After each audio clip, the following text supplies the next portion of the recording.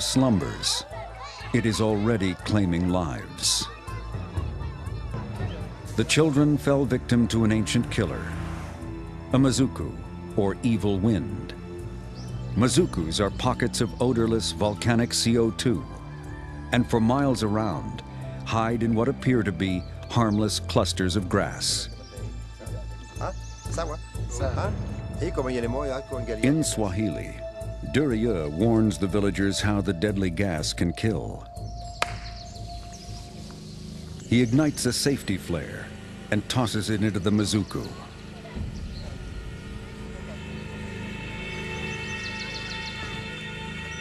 The smoke sits on top of the CO2, which has displaced all the oxygen. Anyone who goes beneath the smoke suffocates. Small children are usually the victims.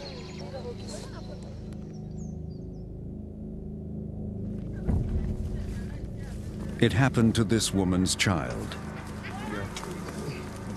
Here is the spot where a neighbor found her daughter. She had sent the child to get some sugar, but she never came back. Later, she learned the child had walked through the Mazuku and died.